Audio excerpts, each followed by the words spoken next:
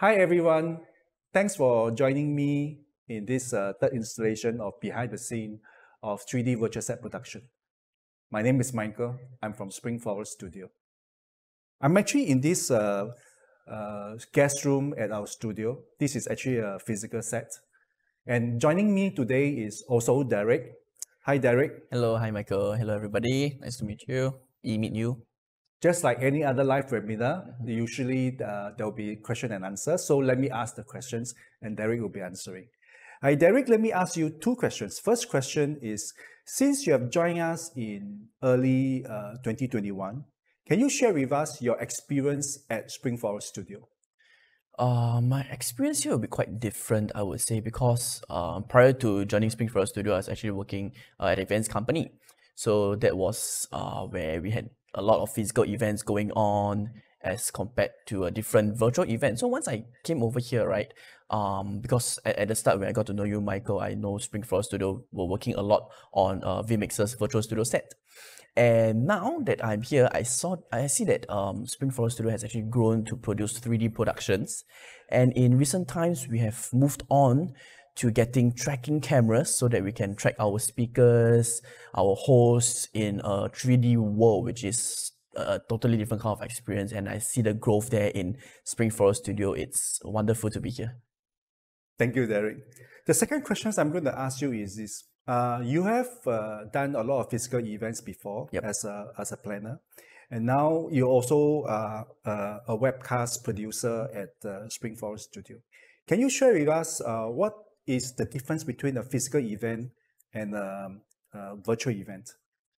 I would say that in a physical event, right, the guests actually get to interact with each other physically. You know, they can network, they can talk, and they see each other face to face. But in a virtual event, the pros of it is that number one, it's more cost effective as compared to a physical event due to the fact that you do not have to go to the large scale event venues, you don't have to spend the budget over there.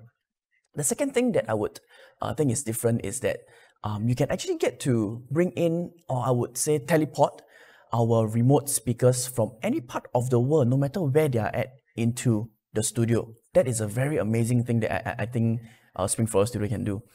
And of course, one more thing that I can think of is the engagement, because you know we Spring Forest Studios are actually very we specialize in 3D production.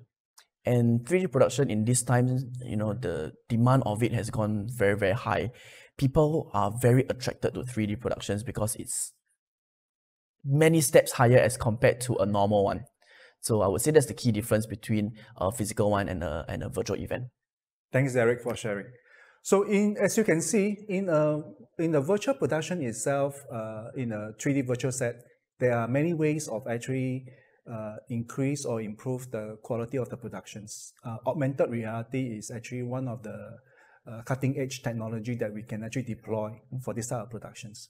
So what are the augmented reality applications that we can see in the virtual world itself? As you can see, we actually have the Spring Forest logo on the floor.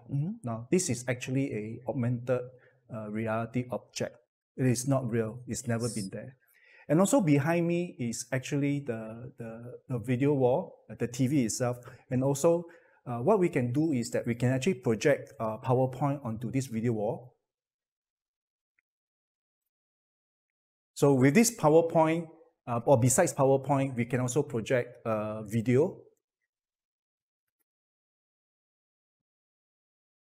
Or we can actually bring out the participants of a video meeting into the wall itself. So we can also bring up other 3D objects into the virtual studio or into the augmented reality world itself.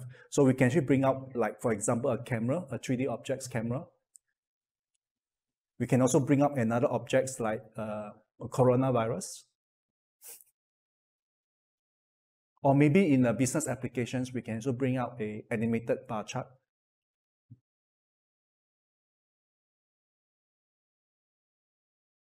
So if you zoom into the bar charts, you can actually see some shadowing effect, and so the same goes for the previous objects that we have brought up. So Derek is actually visibly or visually actually with me in this studio. Derek, can you just move your leg out a little bit? Yeah, we can almost touch each other. But Yes. the thing is that Derek is not actually with me. Can we cut into Derek in his studio? Hello, hi everybody. I'm actually over here.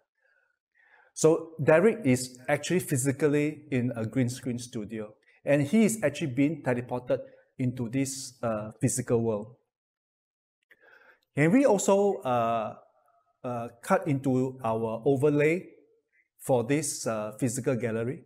So you can see on the top right-hand corner, that is actually the video of the physical world compared to what you are seeing in the augmented reality world.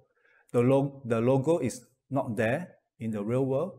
And in the real world itself, the TV is actually switched off. But what we do is that we actually insert a virtual TV onto the wall itself to cover it so that we can actually display anything that we want to do or display directly onto the TV.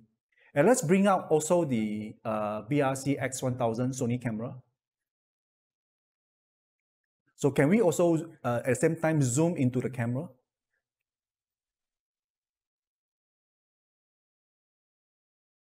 So you can see on the overlay, there's nothing on the floor, but this camera is now turning and rotating on the floor itself.